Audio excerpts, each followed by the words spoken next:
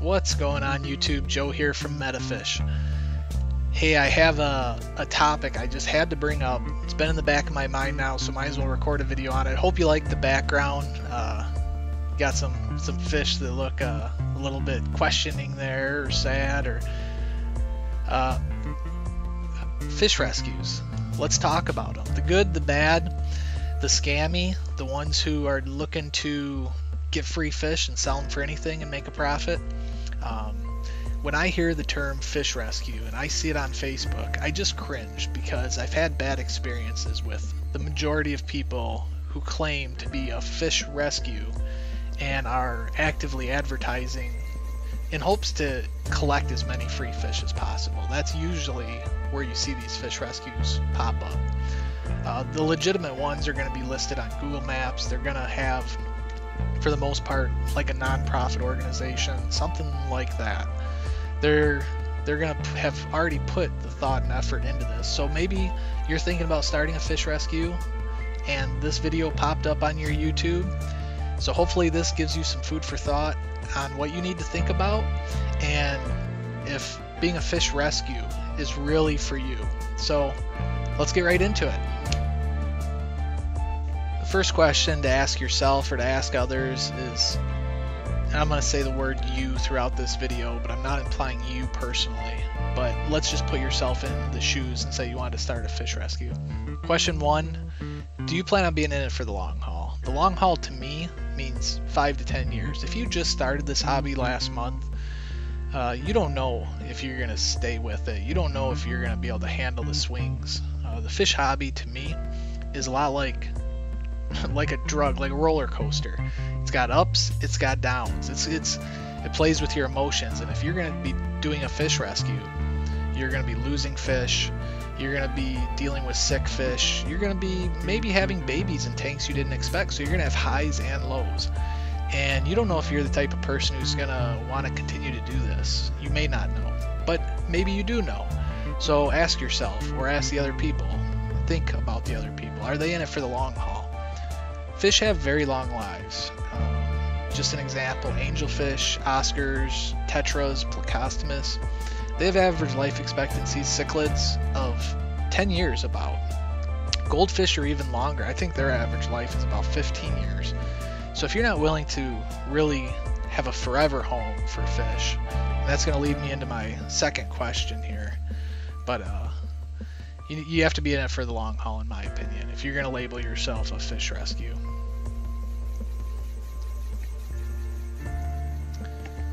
So my second question on asking yourself if you're a fish rescue, or trying to figure out if somebody else is a legitimate fish rescue, to me is more of an idea. It's how do you really plan on operating, and what are you willing to do for the people who bring you their pets, these fish. So if somebody comes to you and has a pet that they really care for, and let's just say their tank started leaking, they can't afford another tank, or they're falling on hard times, but they love these fish. They've had them for a year, 2 years, 3 years, maybe even longer, and eventually they would like to get those pets back. Can you offer them some terms of service? Basically, I'll keep these fish and not try to rehome them and try to take care of them for 6 months, a year, 2 years, and give you time to get back up on your feet. Maybe I can help you get a used aquarium to those people. Maybe I can help in other ways. Are you there to help the people who are handing their pets over to you in good faith?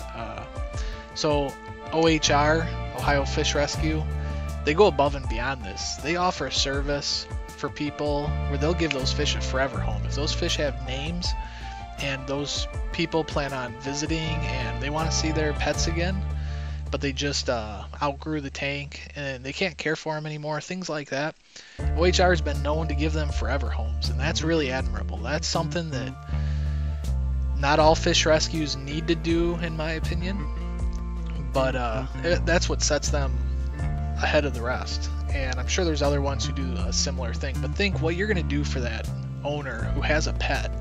Don't look at the fish as tangible objects. And do not look at it like a business. If you're going to call yourself a fish rescue, you need to look at it as I'm doing what's best for the fish and to relieve the burden and try to help people that are going through a hard time with this. So how are you going to handle the fish that come in? Because they all come in under different circumstances.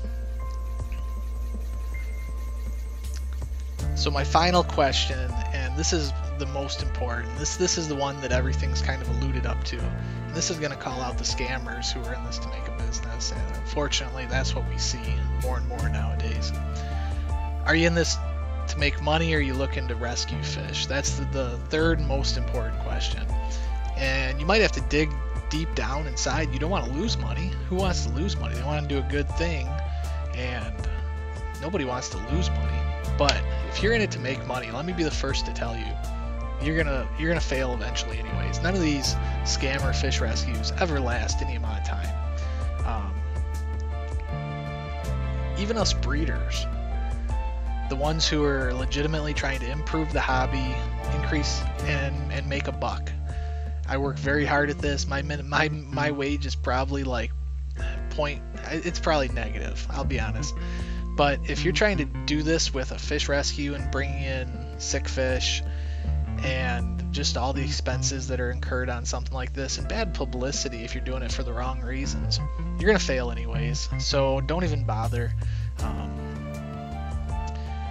Every time a fish is moved, it has stress, so you're only hurting the hobby as a whole. If you're taking fish in from people and then you're immediately rehoming them for a small fee, I mean, anything that was free, anything you sell that for is profit, right? And I think that's what brings these people into this. I'm going to call it a scam, but I think that's what gets the negative attention here, is people go, oh, if I can get stuff for free and then sell it for anything, that's all profit. But you're just doing a disservice to the hobby, and you're hurting the fish and you're hurting people. But let me put it this way: every time you move a fish, that fish is under stress.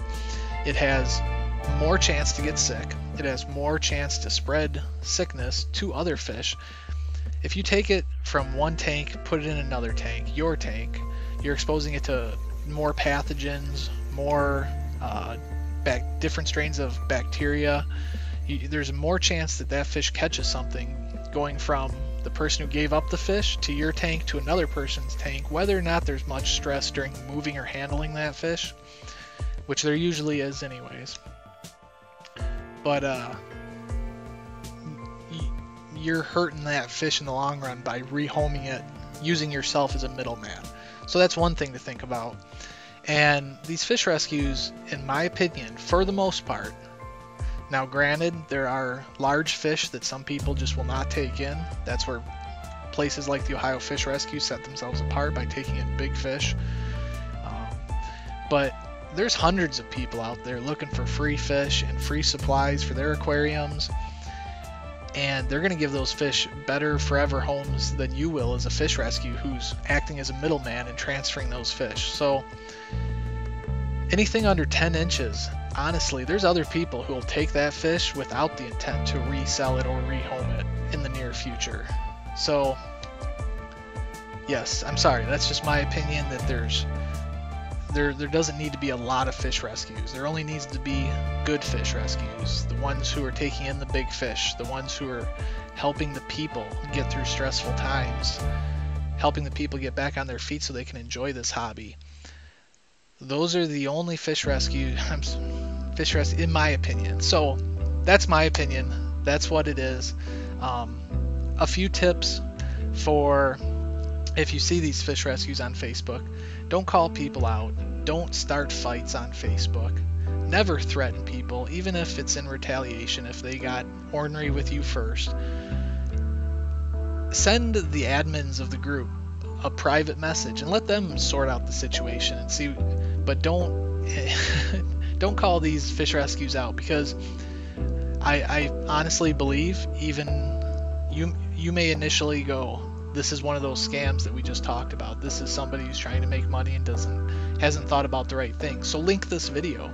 Send them a link to this video, so then maybe they can think about what it takes to be a fish rescue and if they really want to pursue this. And then send the admins a message, if ask to see their tanks, ask to see, will they take big fish? What if I want to sacrifice my fish or hand over my fish and get them back in 6 months? I'm having issues right now. Is that a possibility? And if the answers are no to all those questions, then they need to rethink calling themselves a fish rescue, in my opinion. So those are all my tips. I'd love to hear your comments down below. What do you feel about fish rescues? Do you have any great ones near you? And I just really appreciate it, and thought this needed to be talked about. So thanks a lot, everybody. And until next time, bye.